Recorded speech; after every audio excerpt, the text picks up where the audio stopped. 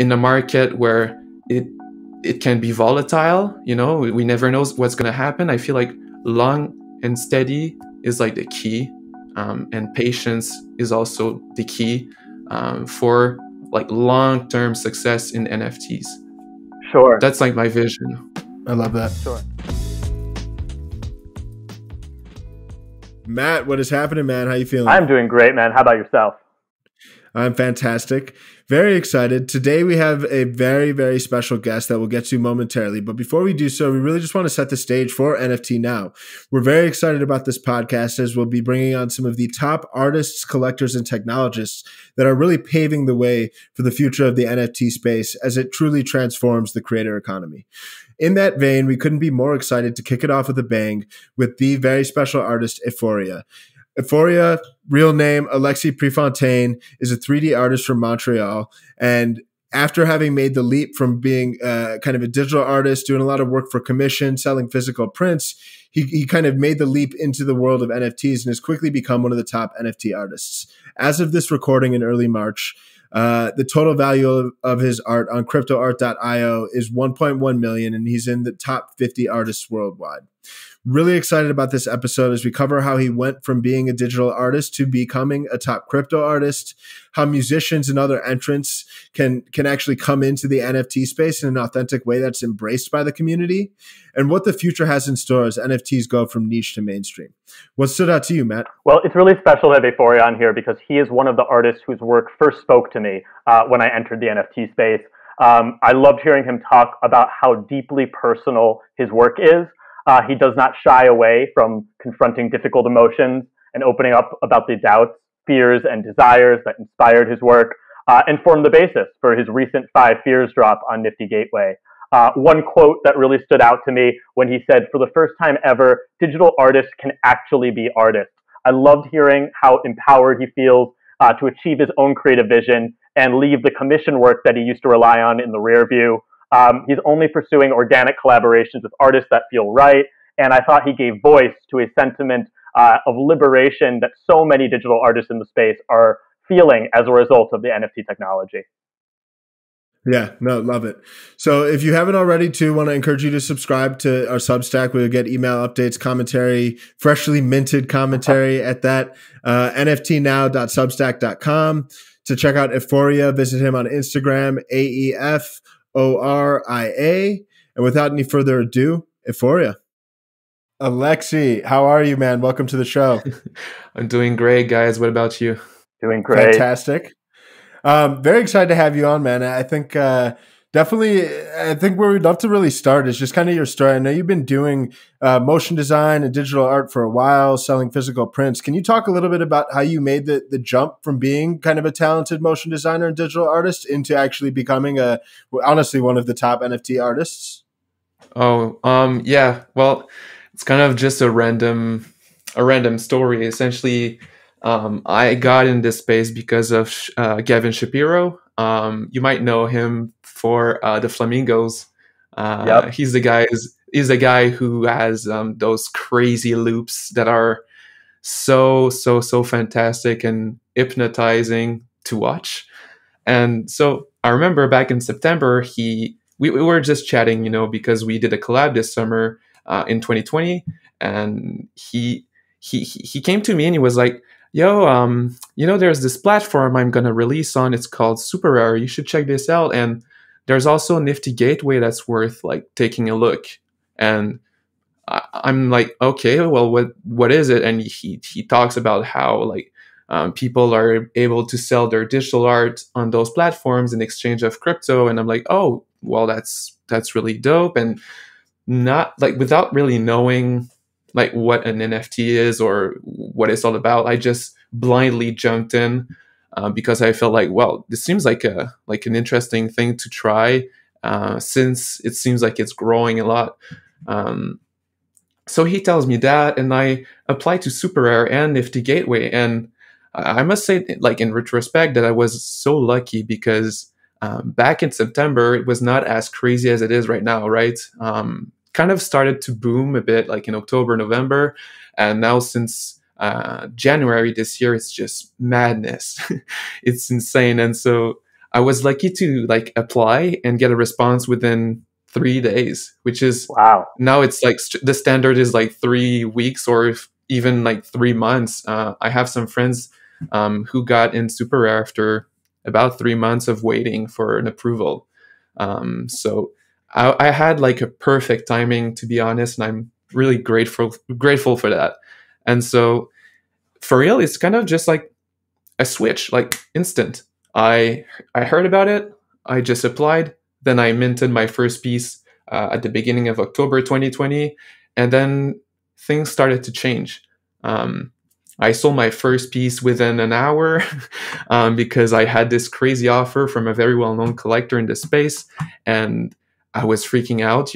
I was just like laid back on my chair like this and just freaking out about like what was happening. Like someone placed an offer of like I at the time it was $2,700, which is crazy to me. It's I never like this is kind of money I would get for an actual commission and for someone else on a visual that I don't really like.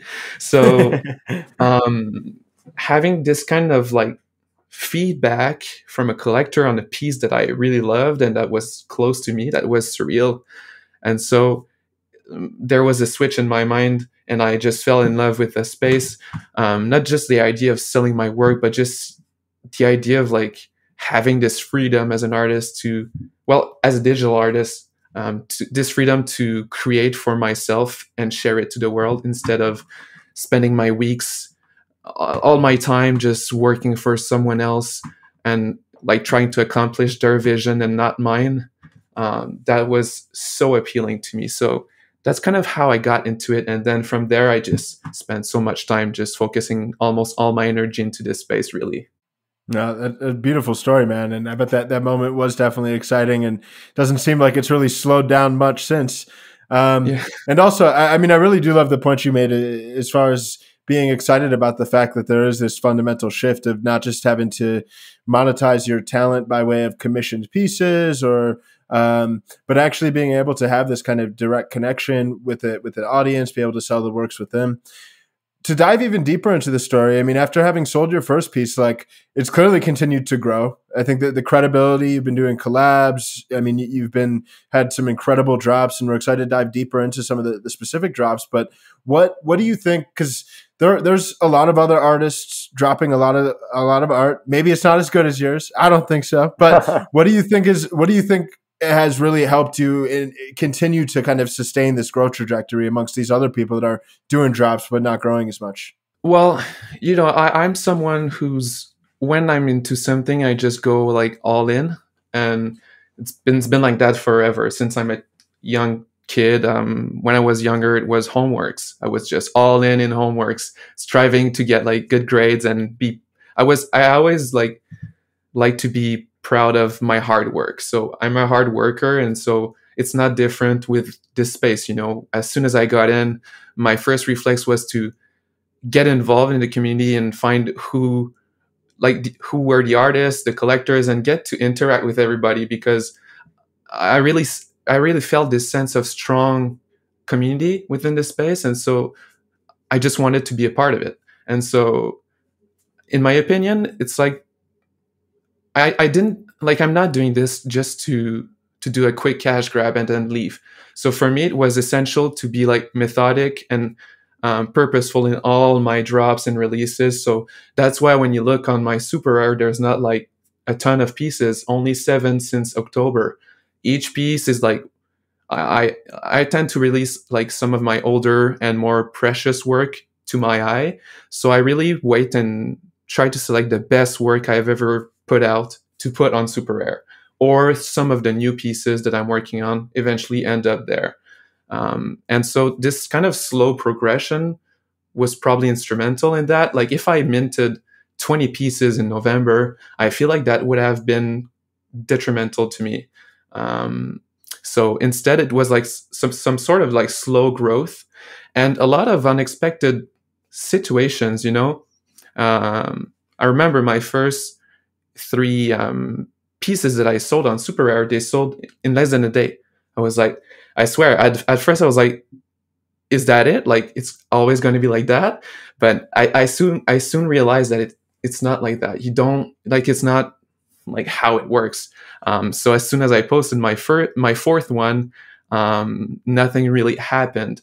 I got some bids from a collector, but it was still too low compared to my previous sales, so I like didn't accept the offers, and he just withdrew the offer he placed, and it stood there for 3 months until some collector randomly decided to buy my piece at list price, and that kind of set a new ceiling for my work out of nowhere. Like just classic patience, I guess. I just waited for the right thing to happen, and so like those situations which are like part luck and part maybe like wise thinking or just like straight up patience kind of helped me to get this progressive growth instead of like just going extra hard at the very first week and kind of losing my momentum. I don't know if that makes sense because I'm still trying to understand it all. It's not like a clear science to me on like what to do and what not to do. So, Alexy, like I said before, you were one of the first artists that I posted on the NFT Now Instagram. I think that your work is incredibly unique and recognizable. It has sort of this otherworldly quality to it. I don't know if you ever used to read Marvel comics, but it kind of reminds me a bit of like the cosmic entities there, whether it's like... Well, first off, I'm so glad that you liked my work and shared it on your page. Yeah, it's true. Like those characters are surreal, and I often get those comments where they say, "Well, it looks like Dr. Manhattan," and I'm like, "Yeah, true." I used to watch a lot of Spider-Man and Batman as a kid, but I wouldn't say I was like the biggest fan of that like genre. It was mostly when I was a child I was really into superheroes. I don't know if maybe subconsciously I kind of replicate that in some sort of ways in my characters, but I do agree that they have this kind of sci-fi feeling to them. That's for sure. I'd love to hear a bit more about your creative process. Like, where do you draw your inspiration from when you're creating these incredible works? Yeah. Well, my process is quite like sometimes it's quite tedious and really like it's really step by step. Of course, most of my body of work is focused around these characters, right? So the first step in each piece that I make is always the pose of the character. To me, just the body language of those characters can really hold a lot of emotion or like emotion and feeling into them. And so I take a crazy amount of time just figuring out like what pose could my character have and what that represents. What does that convey to the person who will view this artwork at the very end? So whenever I'm creating, I'm trying to find like this very evocative pose, and usually when I find the right one, it kind of clicks something in my head and it just gets me inspired. And so when I export that character, I often add clothing, or I just bring the character directly in Cinema 4D where I start playing with lighting and colors. And this is where the real fun lies for me. Like it's really in those colors and compositions that I'm working on. This is the most fun part of the process because I just love this idea of finding balance when I create an image. Because when you look at my work, it's not crazy detailed. It's very simple, and each element is carefully placed in its position. Like if I add like a sphere, as random as it sounds, that sphere took me probably like several minutes just to find like where's the best position for it to make the artwork feel balanced. And so this is how it works for me.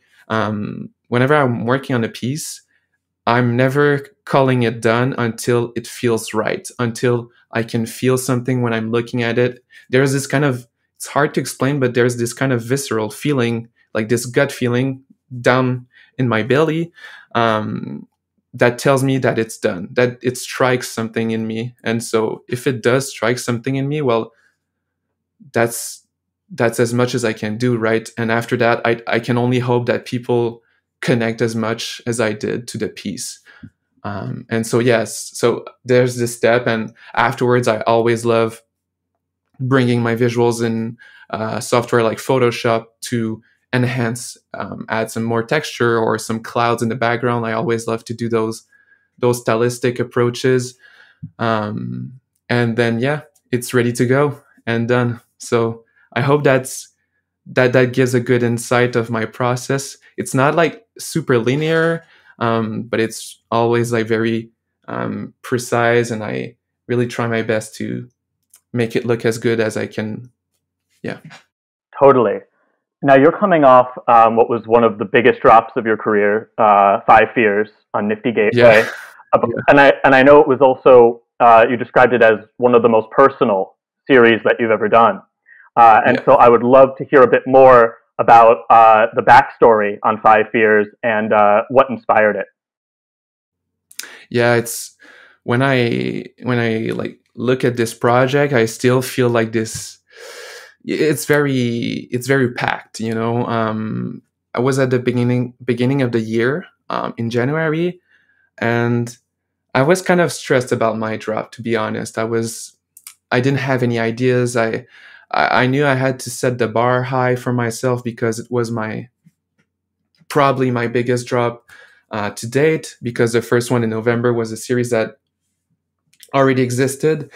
And so I kept looking for subjects and I couldn't find anything. And I was chatting with one of my friends. His name is Too Much Lag. He's another artist in this space. Totally. And we were just talking about how, online as an artist, we always want to show our best version of ourselves. We always want to show the achievements, the success that we have, the milestones that we end up like not unlocking, but just achieving in general. And so when you're doing that yourself and others are doing that, sometimes it can be a little bit difficult to not to feel some sort of weight from all of this. Like when you open Twitter, it's always like this sale, this crazy project, this crazy innovation, this person has done this thing, and this girl has done this crazy artwork. It's revolutionary. And as an artist, you're looking at all this and you're like, whoa, wait a second. Like, this is overwhelming. And so I kind of wanted to talk about that in some sort of ways. And naturally, what came out of this conversation was that we kind of all have those fears as an artist or just as a human being, like this fear of making a mistake, right? This fear of disappointing people who believe in art, in us. As an artist, I don't want to disappoint my audience or my fellow artist friends or my collectors. So this is extremely important. There's this fear of being left behind, the crazy FOMO, that's just so intense, at least for me. And this fear of not staying true to myself and be dishonest. Because what you portray on social media, is it really your true self, or is it just an enhanced version of you? And so that was also one of the things that I thought about. And finally, the fear of being vulnerable, which is probably the most important fear out of those 5 fears, because with this project, essentially, I represented those 5 fears through my characters. And it took me a lot of courage to do that. I mean, I'm really privileged to be an artist with a big audience. A lot of people look up to me, and just this idea of putting my fears out there to everybody was scary as hell. Was honestly, I had so many doubt about my idea and my project that I had to confirm with 3 friends of mine to make sure that it was actually a good idea. I don't know. I was just stressed out about it. And I guess it's normal because when you open yourself up to the world, it can be quite stressful. But down the line, it was probably the best decision I've ever made. It's crazy in retrospect because, first off, well, the drop worked super well. A lot of people just came and show up to purchase a piece, and I was so honored. But more than that, all the feedback that I received was monumental. Like, I never had so many people reach out to me for a project that I've done ever.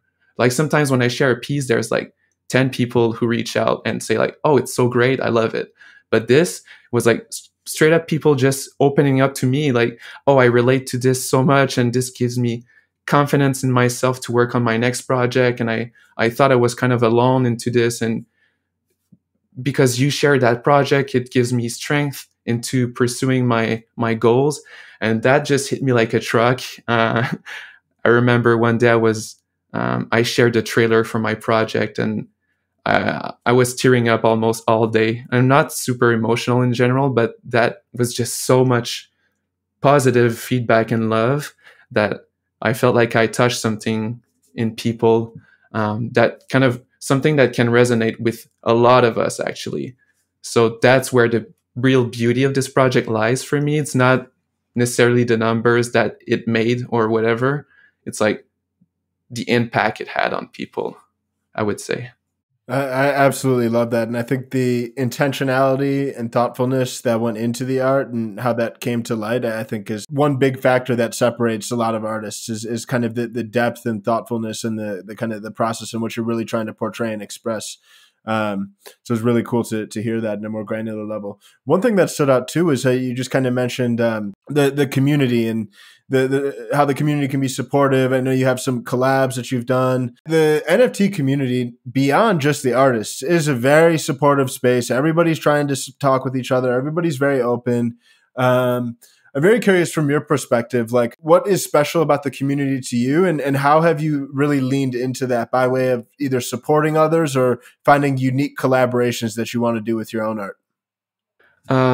Well, I think it all comes from this idea that for the first time ever as digital artists, we can actually be artists, you know? It's kind of crazy. Everybody in my circle, my friend circle, is just so excited to work on those passion projects that they had in mind forever and couldn't do because they were swamped with client work, and all that jazz, you know? And so when you see that kind of like positive energy that comes from this newfound ability to work on those projects, you can just feel it in the space, in my opinion. I feel like a lot of people might just see the numbers and all that, but beyond the numbers, what I really see is people actually being able to live from their art, not from their client work or commissions or whatever you may call those. So this is so exciting. I mean, as an artist myself, I'm really drawn towards people who are actually working on those new projects. I'm just so eager to find like what everybody's working on. And that's why I'm so invested in the community and trying to get to know more people. And I also started collecting myself because it's just so great to be able to help change lives. Also, as a collector myself, it's just awesome. Totally agree with that. You know, I think that you made a great point about the community. It was amazing to see so many artists posting in support of Five Fears. And, you know, I think that one thing that we're all sort of thinking about, and I know is a topic of conversation, is as this influx of attention and mainstream recognition comes to the space, how, you know, the NFT space transitions from niche to mainstream culture.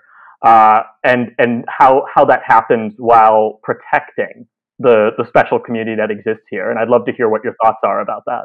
Oh, that's tricky because there's going to be a lot of change in the space. You know, all those mainstream names are going to come in.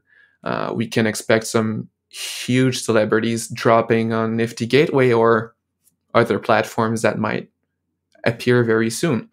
And so I don't know. It's hard to tell for me. I kind of feel that it might be harder for us artists who are not like celebrities at the very core, to strive as much as those big names who come in.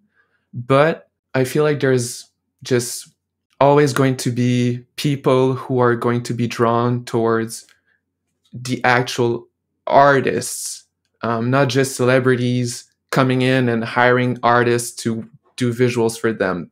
I feel like actual visual artists who are working on innovative projects, who are being open about their feelings or whatever in their projects, those artists, in the long run, I feel like they have a huge potential for posterity. Is that a word in English? Yeah. Like long lasting effects on the space. Just an example, if there's this big television actor who drops on a platform like Nifty Gateway in 2 weeks, do you really think this person is going to come in and interact within the space and get to know who are the artists and start collecting? Maybe, but most probably not. It's just they come in, they make a revenue, and it's probably done afterwards. So as a collector, it's appealing to collect a piece from that big name, but it can also be appealing for a collector to collect work from an artist who's actually down in the trenches, doing the hard work and making a name for themselves, and investing in an artist who's going to strive to improve over time. I feel like there's so much value in that.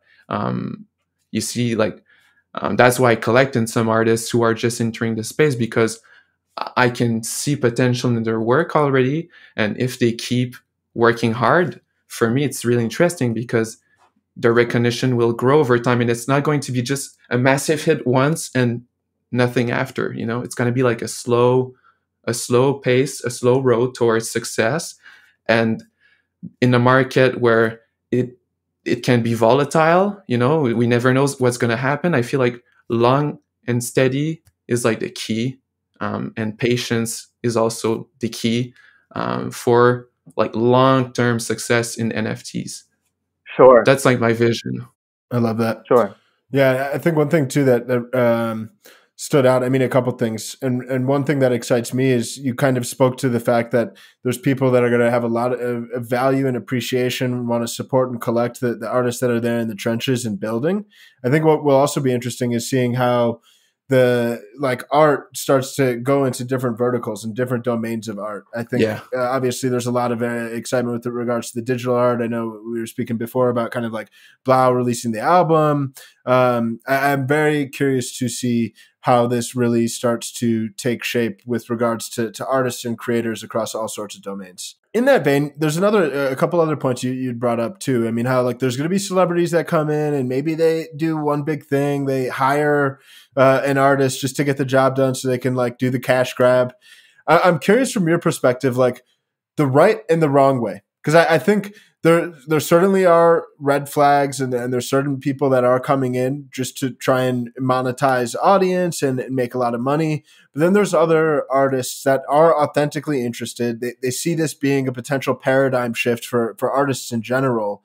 And yeah, they might have an audience, but they want to come in and make an entrance into the space in a very tasteful way, do that with posterity over time.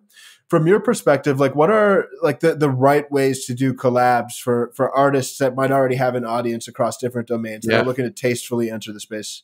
Yeah, I like this question. Essentially, since my drop, I got this wave of messages from artists who are reaching out. And of course, my first reflex is, are these artists really interested in like innovating, or they're just interested in using my name that I worked so hard for, to get like a quick money grab? That's just I'm always like that. I'm always like hesitant before joining any project. I'm always like trying to figure out what are the values of that person, like what's their core goal, like their main goal out of this. So what I'm trying to do, actually, I'm in the process of working on some collaborations with musicians, as an example. And what I told each musician is that I don't want this to feel like either I'm like creating visuals for your song, Mm-hmm. or you're making a song for my visuals. If it's like that, it's just like a commission, like the thing I'm trying to avoid at all costs right now. So what I told one of the musicians who messaged me, actually, I like his music a lot. So I told him, you know what, let's just do like a Zoom call and get to know each other. Let's just talk about, ourselves and get to know each other, and then try to discuss like what are our motivations in this space. And he was like, absolutely, man, I feel like this is a great idea. And so on our call on Thursday, we're going to just chat about anything and bounce ideas. What I find appealing in such a collaboration is the fact that we can both work on it together as much as we can, and fair and equally. It's not just one person doing a favor for the other one, because at the end of the day, it kind of just looks like a commission, as I said, and that's not what I want to do. So I feel like this approach of like doing a project 50-50 with the other artists, and both of them being hands-on in the process, not just me doing my thing and then sending him the visuals so he can score it. That is not the goal. But if instead we can just push forward together, it will, in my opinion, make for a more genuine result and more appealing result as well. It's going to feel true and authentic and very powerful. I love that too, and I think it's funny because it comes back to the point you were making early on with regards to speaking through the different types of fears and the 5 fears. So I think just really trying to have that depth, that intentionality, the purpose behind the art, because I think as supportive as the community is, it's just as easy for the community to sniff out who's here for the cash grab and who's here to actually have the authentic artistic expression and integrity. So I think love that it came back to it. And it's interesting too, because I love even just the approach to like the brainstorming. I mean, I work with a lot of musicians, and the first step before we ever start like creating content and help them grow their own community online is to really get a deep, authentic understanding of who they are vulnerably as a person. Yeah. And I think that having that as the foundation of the creative process for these collaborations is very exciting from my perspective. Yeah, and I feel like also the management team, they should just step a bit away of the process. Like, because, I don't know, like the management people, usually they're fine, but let it be a conversation between the music artist and myself. Like, let us play and do what we want. I don't want any third party to decide like, oh, that's not going to be good enough, or oh, we should do this instead. Like, no, just let us do our thing. We're having fun here. So to me, that's just the most essential part of it, is to have fun and try to feel like there are no boundaries at all. Because this is to me what NFTs are enabling us, not having any boundaries and just creating art. That's simple as that. I totally understand and totally hear what you're saying, knowing and having worked with a lot of music managers in the past. When you want a collaboration to be organic, sometimes the business interests really need to just step out of the room and let the artists do their thing. I think you bring up a really interesting point because, having also worked with a lot of musicians in the past, I've had so many artists reach out to me since I started posting about NFTs. Obviously, since the headlines and the attention that the space has gotten recently, and both music artists and also visual artists. And one of the questions I often encounter, and I think you'll have some interesting insight here, is which platform to start on, and which platforms are good for what reasons. And I think it's great because I know that you, we're an active user on Super Rare. You've obviously had multiple nifty gateway drops. And so I think you're really well situated to speak to that. And I'd love to hear your thoughts on which platforms are good for which artists and what makes them each unique. Yeah, I like that question too. So yeah, for me, it's mostly been Super Rare and Nifty Gateway. I feel like I might be biased in loving them because they've been the first platforms I've ever been on. But reality is that it's extremely hard right now to get into those platforms. I mean, Steve Aoki is going to drop on Sunday, so of course, like their threshold for artists who apply is like now extremely high. As an artist, I definitely have this privilege of having dropped before, and so I'm kind of more privileged because of that, because I have this track record of experiences with Nifty. So if I want to do a third drop, like chances are I will have give the possibility to do so.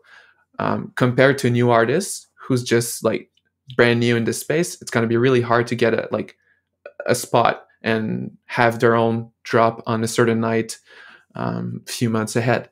So for artists who are just stepping in, I feel like it depends on what they want to bring to the table. Some artists, they are doing, like collectibles, a bunch of visuals, series and all that. And to me, the best place to do that is either Rarible or OpenSea. Like there's no barrier for entry on both platforms. You can just start straight up and mint whatever you want. So if you're unable to get on any platform, I feel like why wait? Just try to make a name for yourself. I mean, some people are killing it on Rarible, and it's not because it's accessible to everybody that you cannot have success on it. I feel like it just depends on your ability to market yourself and your ability to have a really strong and unique project. If you have those two like abilities, you can make it work. But there's no secret here. It takes a lot of hard work.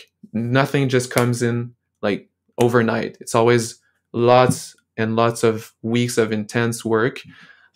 So people have to be aware of that. But there's this new platform called Foundation that has this kind of unique way of bringing people on board. They have this system of invites where artists and collectors can invite people to the platform. So actually, they don't really have to do the curating at all. Their artists are doing it for themselves, which I find quite interesting. For an artist who's like new in this space, they might have some friends around or people that they know that have those invites, and so it's technically not that difficult to get on that platform and start minting. So if you're a new artist, try to look out for artists who are already on the platform and try to see if they can give you an invite. As a collector, I was able to invite 2 people on board. So that's pretty cool. I'm not even on the platform as an artist, and I can invite people like to start minting.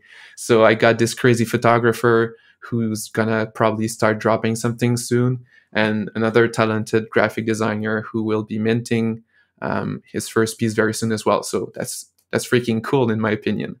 And so that's a way to kind of avoid being let down by Super Rare or Maker's Place or Nifty Gateway, who are a bit more strict on who they are letting in, which can lead to some sort of gatekeeping in a way, because of course, and I can understand they want to bring some really talented artists and maybe some big names on the platform. So it's inevitable.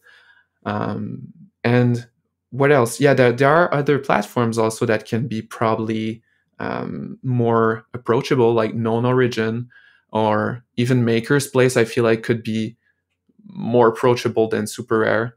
And yeah, like there's like, unfortunately there's not a lot of platforms right now, but I feel like it's going to change very soon.